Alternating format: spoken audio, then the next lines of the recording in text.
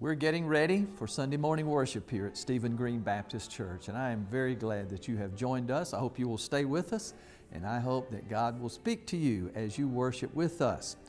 Today in the message, we're going to be looking at an Old Testament character, a man named Caleb. And Caleb is known for one thing, but we're going to see that his story teaches us a lot that can challenge and help each of us to be better people each day that we live with the Lord. For example, from Caleb's own story, he gives us a challenge to be, like him, more committed, more confident in God's ability, and more courageous in living our faith. Caleb, even in his later years as an old man, still demonstrated those qualities that serve as an example for all of us. And so again, thank you for joining us, and I hope that God will speak to you. You'll be drawn closer to Him and your faith may grow. And let's go now into the worship time together.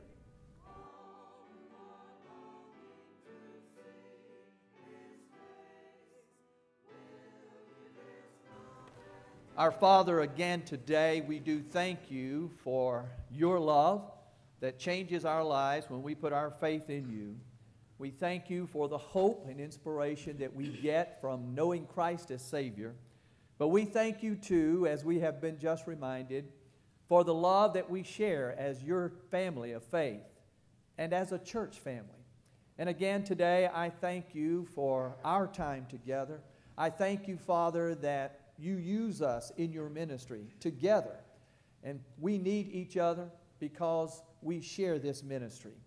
Thank you so much for binding us together in the love of Jesus Christ. Now bless us as we wait before you in worship. May we hear your Spirit speaking not only with our ears but with our hearts. And we will thank you for what you do in the precious name of Jesus. Amen.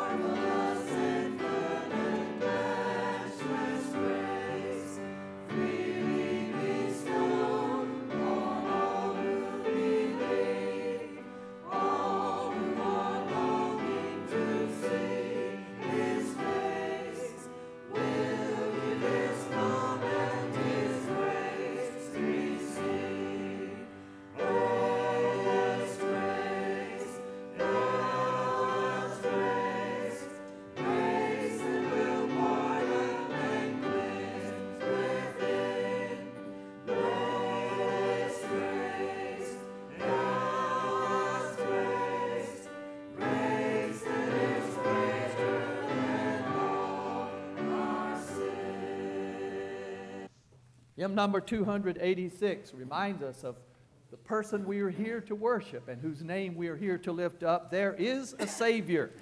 When you find that hymn, you will see that it's a very short praise chorus, and so we will sing it through twice. Number 286, please stand with us as we sing.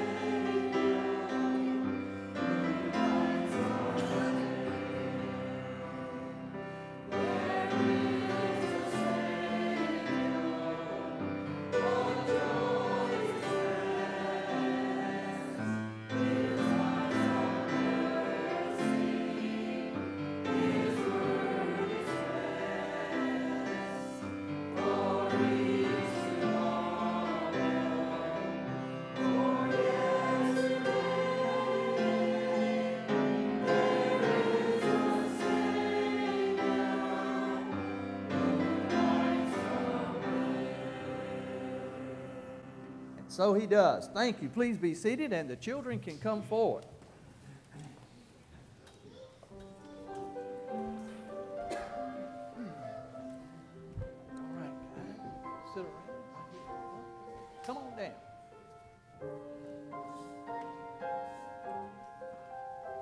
All right. It is good to see our little friends. We are glad that you're here. Now, I want you to think about a mosquito bite. Have you ever had a mosquito bite anywhere? I bet everybody here has had lots of them in your lifetime. Okay, hands down. I've had a lot of mosquito bites too. Now, let's pretend that Jonathan has a mosquito bite right here on his arm. Okay? Now, this thing is itching. And his mom and dad keep telling him, don't scratch that, it will make it worse. It's going to keep itching and you might make it bleed, so don't scratch that mosquito bite. So what can Jonathan do to keep from scratching that mosquito bite? Well, one thing he might do is put on some big, old, heavy winter gloves. Here you go, Jonathan. Can you put that on? You couldn't use that hand anyway because it's on that arm, but let's put this one on the left hand. There you go. Now, that might keep him from really scratching it because of these thick winter gloves. And so pretend you're scratching your mosquito bite with that hand, Jonathan. Yeah, you might rub it, but you can't really scratch it. Okay, you can stop rubbing. All right, there you go. Well, even if he had the gloves on, he would know that mosquito bite is still there and it would still be itching. All right, so let's think of trying something else.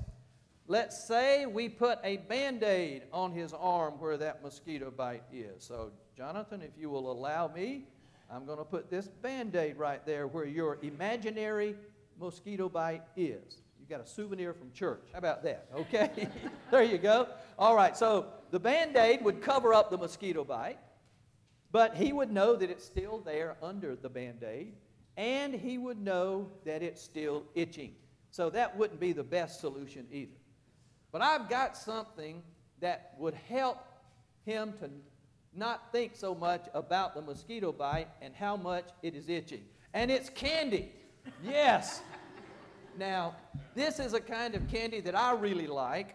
And with your parents' permission, I'm going to give you, each one of you, one of these before you go back to your seat. But I like these myself. And this is delicious chocolate and coconut candy. And do you like it, Jonathan? There you go. I knew you would. You like just about any food, don't you? Yeah, okay.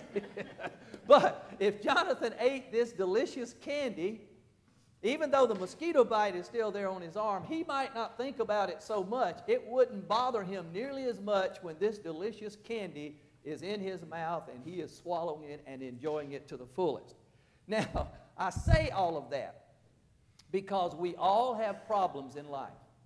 Maybe you have a little mosquito bite, maybe something bigger or worse. Maybe you catch a cold, or you feel sick some other way, or maybe somebody in your family is in the hospital and you're really worried and concerned about them. So we can all have a lot of problems. Well, just like Jonathan and his imaginary mosquito bite, there are things that can take our minds off our problems so they don't seem quite as big. And especially for those of us who know God, you can think about all the good things that God does for you every day that you live. That will help take your mind off your problems and your troubles. You can think about how much Jesus loves you. He came to be your Savior and your friend. And so when you start thinking about that, these other things that are problems might not seem so big after all. And that's how much God loves us. That's how wonderful He is. So, the delicious candy would probably take Jonathan's mind off his mosquito bite, at least for a while. But God's love for us really does change things and get our minds on Him and not our problems.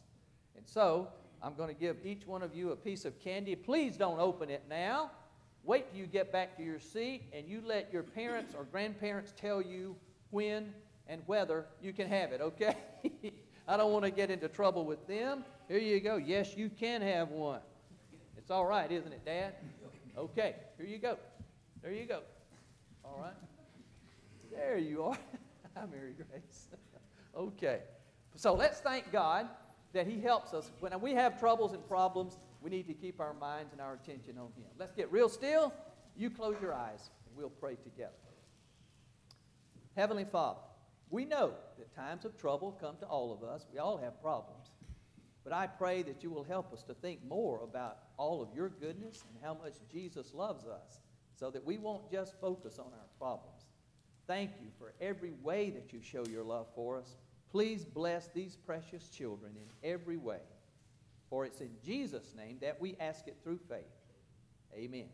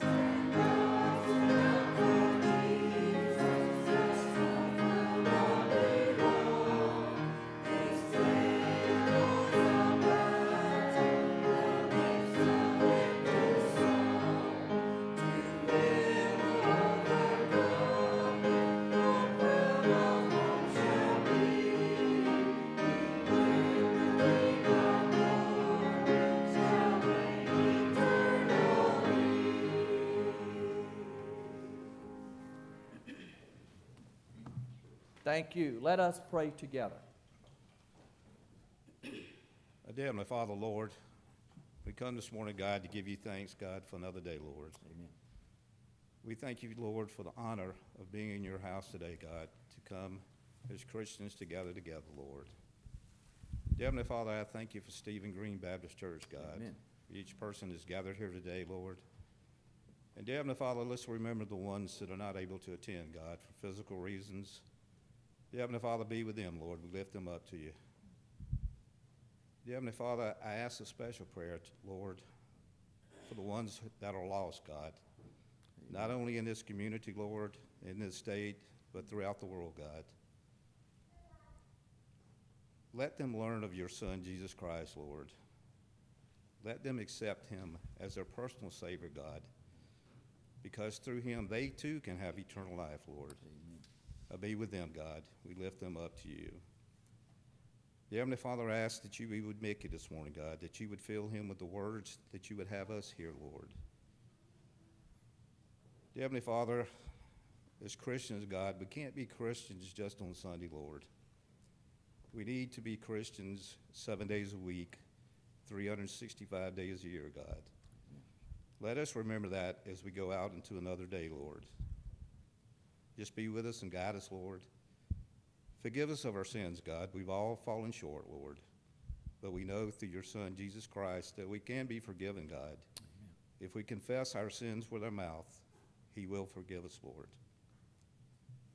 Dear Heavenly Father, I ask that you be with us at this time, Lord, that you would take these gifts, that you would multiply them, bless the gift, and bless the giver. For all these things we ask in your Son, Jesus Christ, our Savior's name. Amen. Amen. Please be seated.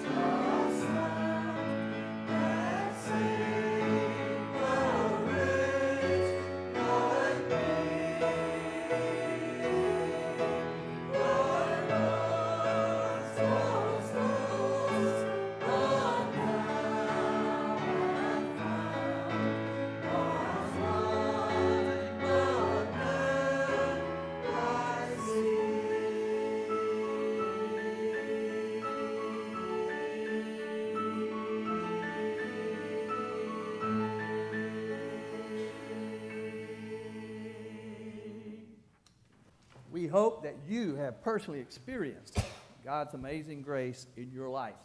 As we open God's Word together, I call your attention to some verses in the 14th chapter of the book of Joshua, and I'll begin reading with verse 6. Today we're continuing our series of messages on little-known people in the Bible who have some big-time stories and a lot to teach us. We come to another of those characters in these verses. Then the sons of Judah drew near to Joshua in Gilgal, and Caleb the son of Jephunneh the Kenizzite said to him, "You know the word which the Lord spoke to Moses, the man of God, concerning you and me in Kadesh Barnea. I was 40 years old when Moses, the servant of the Lord, sent me from Kadesh Barnea to spy out the land. And I brought word back to him as it was in my heart. Nevertheless, my brethren who went up with me made the heart of the people melt with fear. But I followed the Lord my God fully. So Moses swore on that day, saying, Surely the land on which your foot has trodden will be an inheritance to you and to your children forever, because you have followed the Lord my God fully. Now behold, the Lord has let me live, just as he spoke, these 45 years, from the time that the Lord spoke this word to Moses, when Israel walked in the wilderness. And now behold, I am 85 years old today. I am still as strong today as I was in the day of Moses sent me. As my strength was then, so my strength is now, for war and for going out and coming in. Now then, give me this hill country about which the Lord spoke on that day. For you heard on that day that Anakim were there with great fortified cities. Perhaps the Lord will be with me, and I will drive them out as the Lord has spoken." So Joshua blessed him and gave Hebron to Caleb the son of Jephunneh for an inheritance. Therefore, Hebron became the inheritance of Caleb the son of Jephunneh the Kenizzite until this day, because he followed the Lord God of Israel fully. I want you to think with me about some famous spies from history, first of all. 100 years ago, in Paris, France, there was an exotic dancer and prostitute named Mata Hari. And she began spying for Germany during World War I. She used sex to get information from high-ranking military leaders and politicians. But eventually, Mata Hari was arrested in a Paris hotel room, and she was executed by a firing squad. And then here in the United States, there was a married couple, the Rosenbergs, Julius and Ethel Rosenberg, who were American communists. And they started spying for the Soviet Union here in 1942, after World War II had begun. And for several years, the Rosenbergs passed American nuclear secrets to the Soviet military. But both of them were arrested and executed in 1953. Now, I mention those spies because the one thing that people who know anything about Caleb remember is that he was a spy. And so here is the background to the verses of Scripture that I read in Joshua chapter 14. You have to go back to a previous book here in the Old Testament, the book of Numbers. And there you see this dramatic story in Numbers chapter 13 and 14, when the children of Israel, having recently left slavery down in Egypt, have arrived at the southern border of the promised land of Israel, of Canaan. God had promised this land to their ancestor Abraham and to all of them as descendants. And they were there on the threshold of the promised land. They could look across the valley and see it. But while they were camped there, before they entered the land as a people, Moses sent 12 spies in, one from each of the 12 tribes of Israel. So Moses sent them in to spy out the promised land. After 40 days, those 12 spies returned to the camp. 10 of them gave a pessimistic and discouraging report. In fact, here is something of what they said. Here's a portion of the majority report, those 10 spies. They said to Moses and to all their people, "We went in the land where you sent us, and it certainly does flow with milk and honey." That was a way of expressing it was a good place to be desired. It flows with milk and honey. Nevertheless, the people who live in the land are strong, and the cities are fortified and very large. We are not able to go up against the people, for they are too strong for us.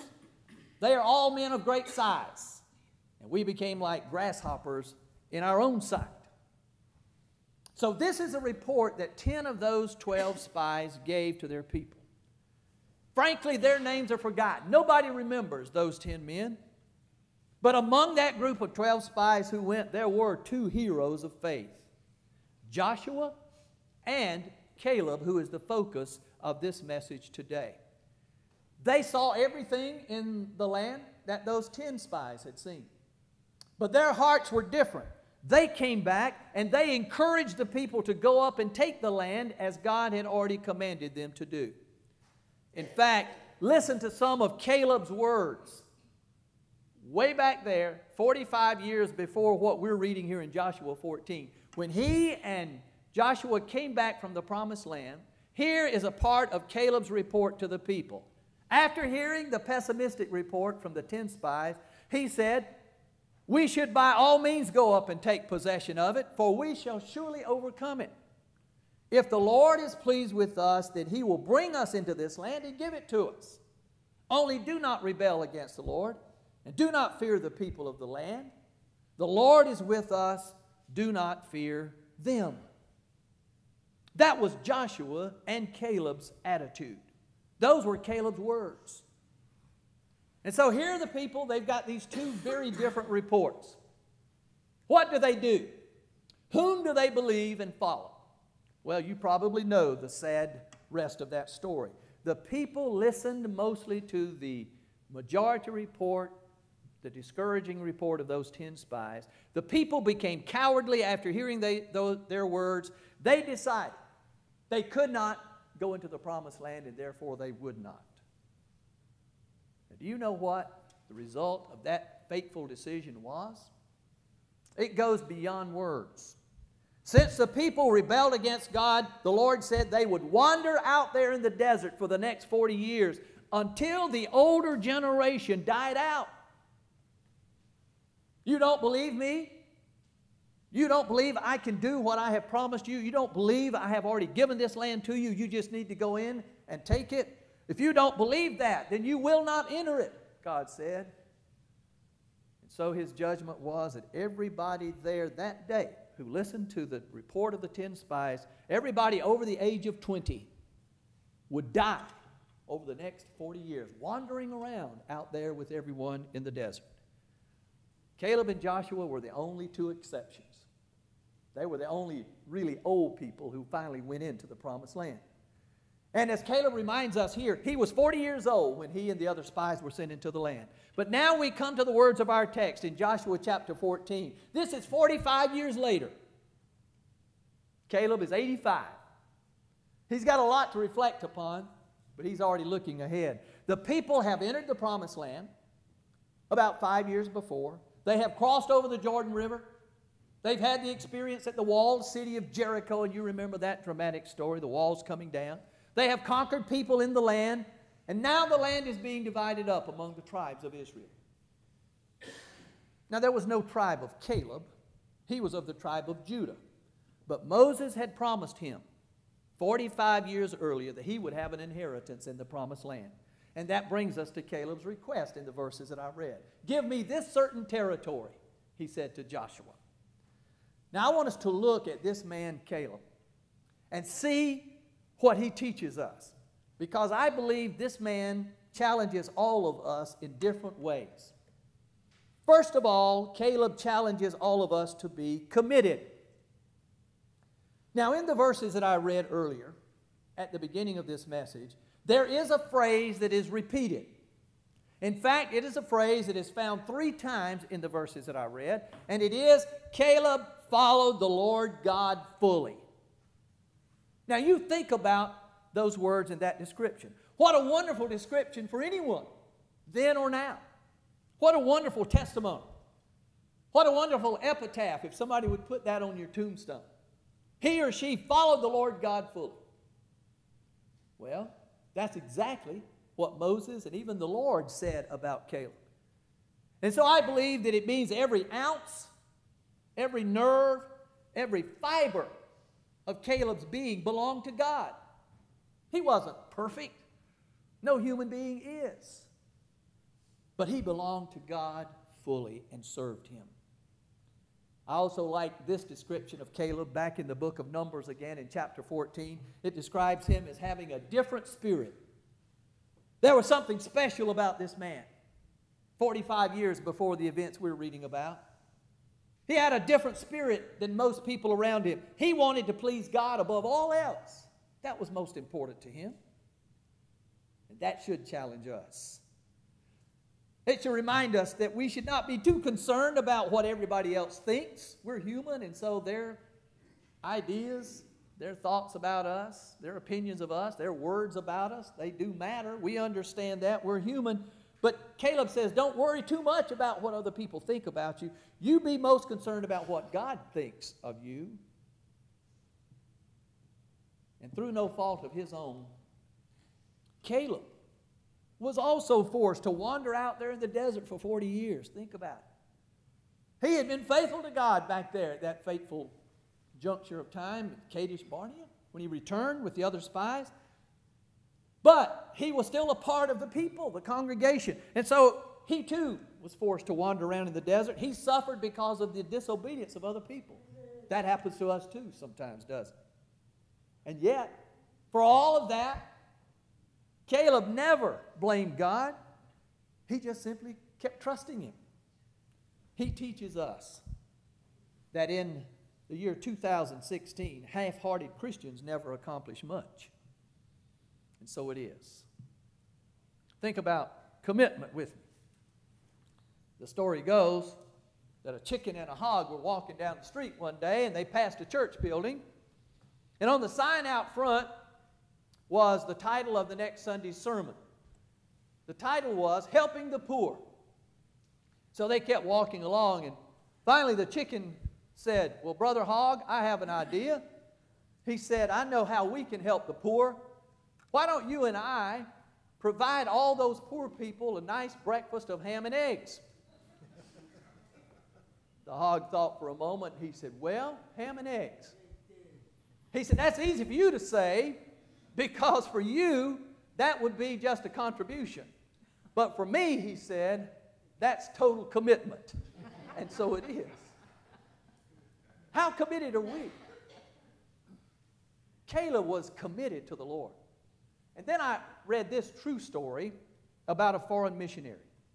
And he was baptizing a certain new convert in a river. There was no baptistry pool such as we have today. And so they were out there in the river, and the water was flowing rather swiftly. True story. And so the missionary took a long spear out into the water with him for the baptism. He was going to plunge it down into the bed of the river to brace himself against the strong current of the water so that he wouldn't stumble or fall. So he took the spear out. The baptismal candidate went with him out into the middle of the river. The missionary had to plunge the spear twice to get it to a secure spot in the bed of the river. He had no way of knowing that he accidentally, on the first plunge of that spear, had stabbed the foot of the man he was about to baptize. He really did. And the strange thing is, the baptismal candidate never flinched. He didn't say a word. He didn't try to move. And the missionary never realized what he had done. But after the baptism was over and the accident was discovered, somebody asked the candidate, well, why were you silent? Why didn't you say something? This is what he actually said. He said, well, I thought that was part of the ceremony. It is kind of humorous on one level, but when you think about it, he was right.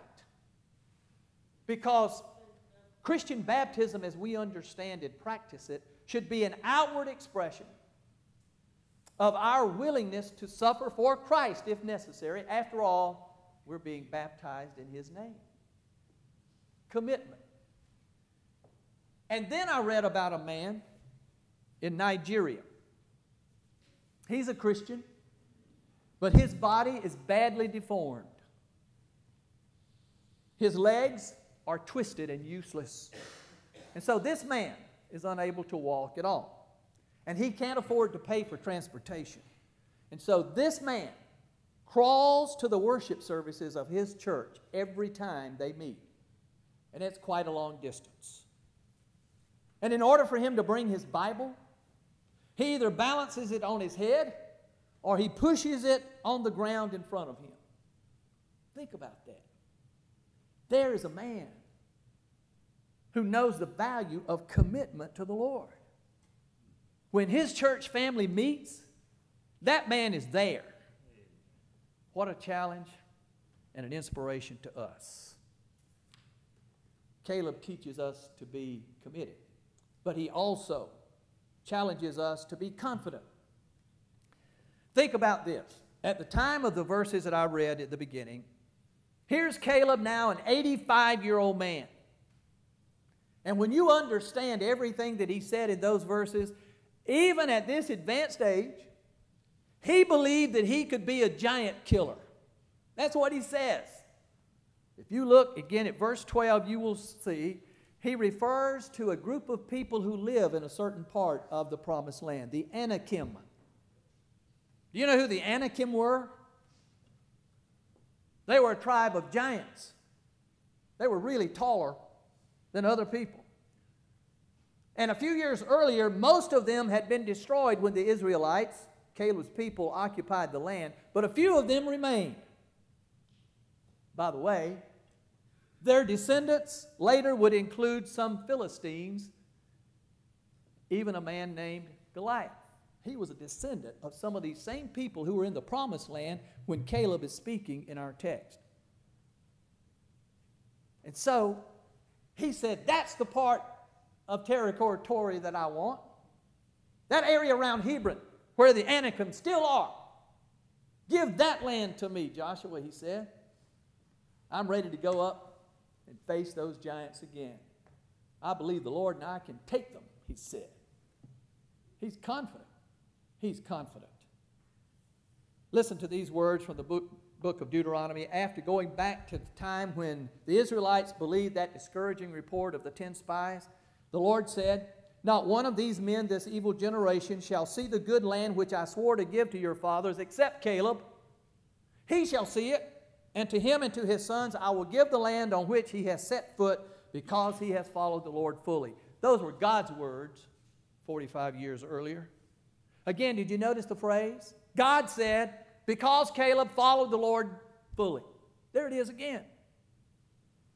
So that was God's promise to him 45 years before our text. And yet, here at the age of 85, he still has the same faith in God that he did at age 40. Caleb understood that faith is more than just positive thinking, more than just pretending your problems don't exist. No, he understood that taking God at his word and acting upon it, that's what faith is. And so it always is. Believing that God will do what he says. How about you?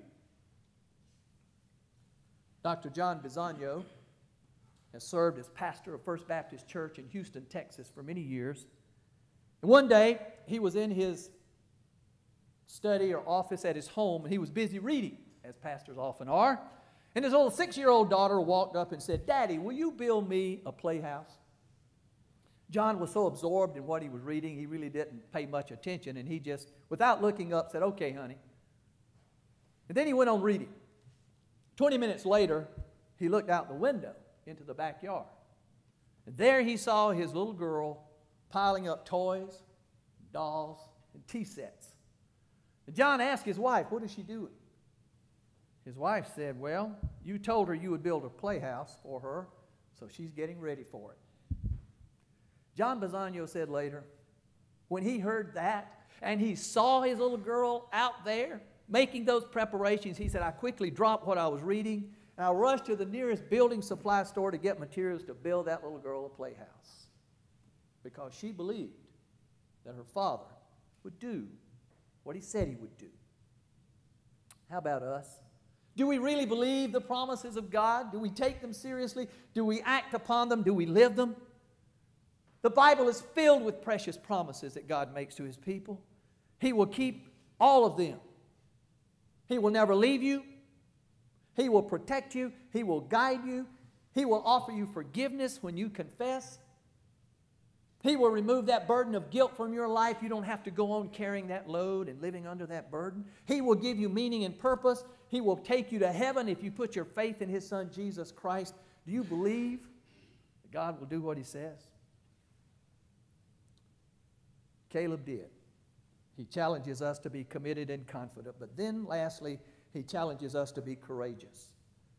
He reflects back to when he was 40 years old, and he told the people, yes, there are obstacles there. Yes, there are some frightening people there. But we can take this land, he said. Don't listen to these 10 guys who don't have faith. Let's listen to our God. That was 45 years earlier. Now here in these verses, he still has the courage to go up against giants. As an old man, he's still ready to face whatever obstacles and dangers are there when God is with him. By the way, the name Caleb literally means dog. That's what his name means. And I like that in the best sense of the word, because I like to think about Caleb as God's bulldog. That's who he was. Even at the age of 85, he is still bold and courageous and vigorous and faithful, no matter what. He drove out those giants from his inheritance late in life. No rocking chair for Caleb. He's still on the front lines for God. Man of courage. Courage takes many forms. Ray Blankenship lives in Andover, Ohio. One morning, as he was fixing his breakfast, he looked out his kitchen window and he saw a little girl being swept along in the rain-flooded drainage ditch that ran near his house. Ray knew that farther downstream, the ditch disappeared under a road, and then it emptied into the main culvert, where there was no hope of rescue after that. And so, realizing all of that, seeing the girl's predicament, Ray dropped what he was doing. He ran out the door, raced along the ditch, trying to get ahead of the little girl being swept along in the current, trying to get to that helpless child. When he finally did, when he finally caught up to her, he jumped into the deep churning water. Ray went under, then he surfaced, and he was able to grab the little girl's arm. They tumbled together, end over end, in the water. And when they were only 3 feet from that huge culvert, somehow Ray's free hand felt a rock on the bank of the ditch, and he held on to it desperately.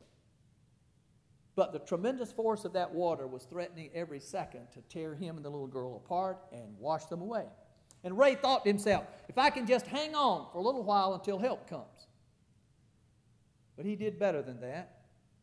By the time the rescuers arrived, he had pulled the little girl to safety. Both of them were treated for shock, but otherwise they were fine. Soon after their ordeal, Ray was awarded the Coast Guard's Silver Life-Saving Medal, and rightly so. That award was fitting for Ray Blankenship because the rescuer was even at a greater risk to himself than most people knew. Ray Blankenship can't swim. That's courage. That's courage. Where do you get your courage to face all the difficulties of life, to deal with the frightening times that bring a chill to your heart? Where do you turn for courage? From what do you draw for your personal strength and courage? Caleb says you can get your courage from God. He lived it. He lived it for decades. And the Bible says that God does not give us a spirit of fear. No, He is there to help us at all times. I close with this story. At the Summer Olympic Games in Barcelona, Spain in 1992, there was a British runner named Derek Redmond. And Derek participated in the 400-meter race one day. And so all the competitors are at the starting line. The starting gun is fired. and they all leaped forward. 400-meter race. But just after he started, Derek Redmond pulled a hamstring and fell right on the ground. Everyone thought that he was finished. But slowly, Derek stood up and he began to hobble around the track. He was determined that he was going to finish the race. So he started hobbling. But it was obvious there was no way he could finish. He staggered and he started to fall again, when a man came running out of the stands, a spectator, came onto the track, put his arm around Derek, and helped him the rest of the way around that track, all the way across the finish line. Everybody in the stadium stood and cheered because he had finished the race. That was a very moving scene, of course, very touching. But it was even more so when you realized that the man who came alongside him to help was Derek's own father. Listen, when we face life's giants and when we're in danger of falling, the Heavenly Father comes alongside us to help us carry on for His glory and finish our race with Him. What a wonderful, wonderful Lord. Let us pray together.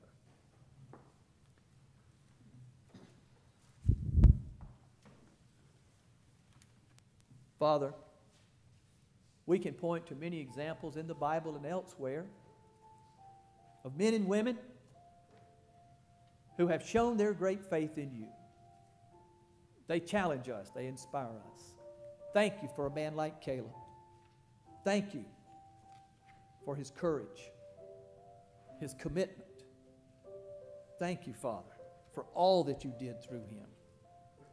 And I pray that You will help us to search our hearts, that we too will determine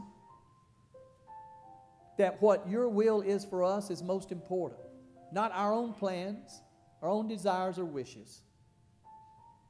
But may it be said of us that we too, though human, though frail, though sinful, that we too followed the Lord fully. And now as we come to these moments of decision and response, Father, lead us by Your Spirit. Help each of us to give Jesus Christ first place in our lives. You lead us as we wait before You now. We ask in His precious name.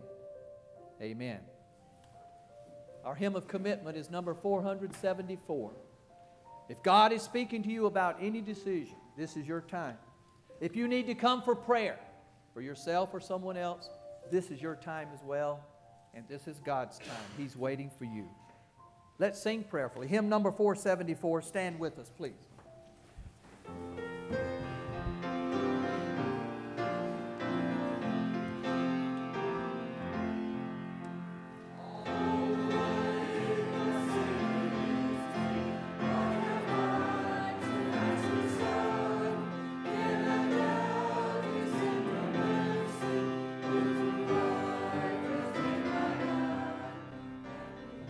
Thank you for joining us for this time of worship, and again, I hope it was helpful to you.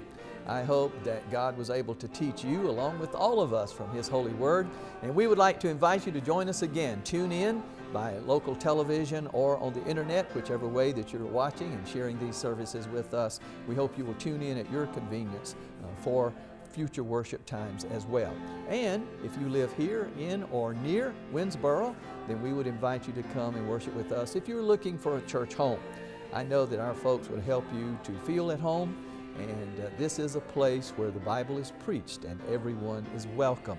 So, until we meet again in worship, my prayer is that God will bless you richly and you will make sure of your faith in Jesus Christ.